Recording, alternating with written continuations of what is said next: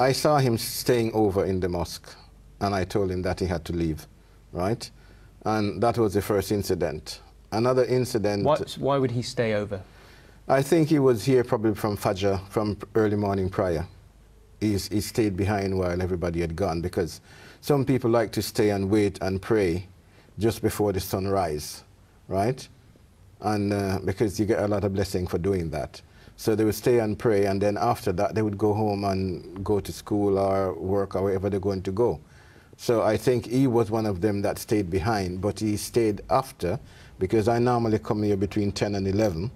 And in the evening? No, in the morning. In the morning. And then when I came, I heard somebody coming, you know, flushing the toilet. So when I went to look, it was him. And he's got on his trainers. And I was very annoyed about it, because you can't come from the toilet and walking on the mats where we're going to do wuzu, and then from there we're going to come to the mosque to pray.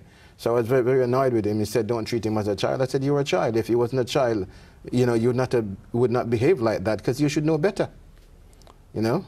And that was my last confrontation with him. And that's the last point that you can remember him being here? That was the last point that I spoke to him.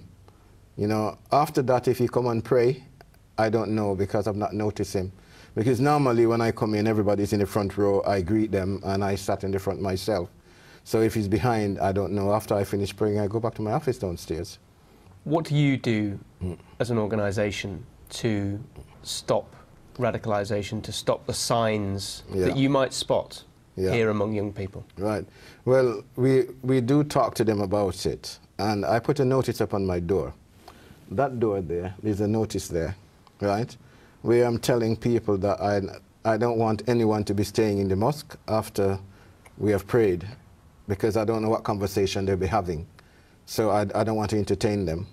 And I said no one to come to politics likewise. But is a sign on a door enough? No, it's not enough, but it rose suspicion. Brothers asked me why you put it up. I said I'm putting it up because I don't want anyone to stay here to, you know, to be doing anything concerning terrorism or anything like that. I don't want anything to be in Salaam Masjid. Are you doing enough to prevent atrocities? Because this man went on to commit an atrocity. Yeah. I appreciate that you had no way of necessarily telling that. No. But do you feel that you do enough to highlight people that you believe may be having those conversations? I don't think you can ever do enough. You have to keep trying.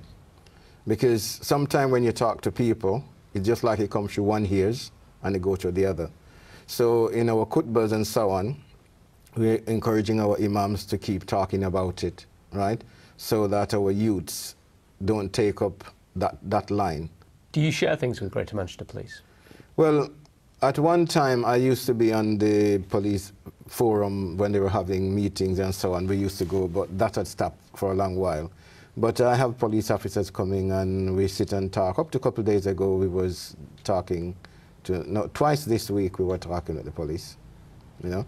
And if anything like that is going on and I realize it, I'll be the first one to report them. Yeah. We know that there are other young men who've come from this part of South Manchester who've come and prayed at this building. Yeah. Raymond Matimba is one of them. Right. Yeah. He has gone off to fight for IS in Syria. Yeah. What can you tell us about him and why that happened?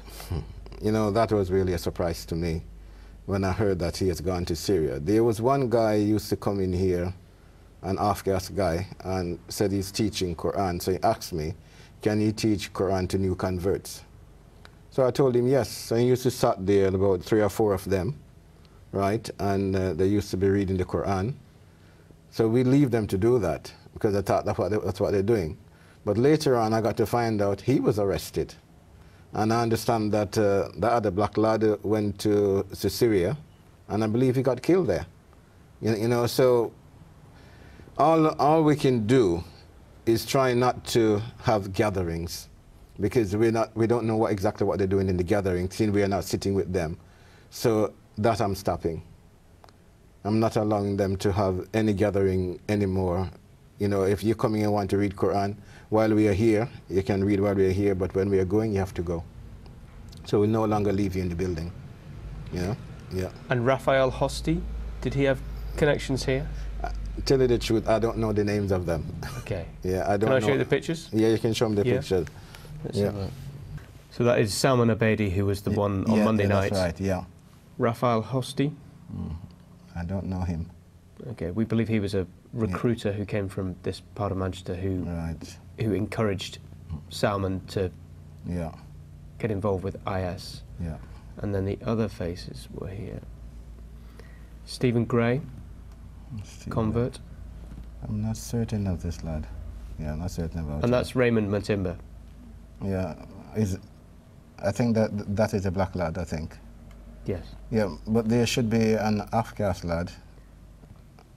And Ronald Fiddler, he died in Syria. I know it very well. You know Ronald very well? I know him a long time. You know, I didn't expect he would do that as well. Because he was in Guantanamo Bay. Yeah. And then he came out back to Manchester and then off to Syria. Yeah. I know that because I know him from back in the 70s, the 80s, and he was living in Wally Range because his sister was only living around the corner here. And he went to Sudan to study. Yeah. And then he said he's going to go to Pakistan to study. So when he went to Pakistan to study, that's where he got picked up first. Right. You know, that's only what I could tell you about him. But I didn't know that he had anything to do with terrorism until I later learned that he got some money from the government. Yeah. And I thought, probably if you got that amount of money, why would you not settle down and, you know, with your family and so on? Then next minute I hear he's dead. Yeah.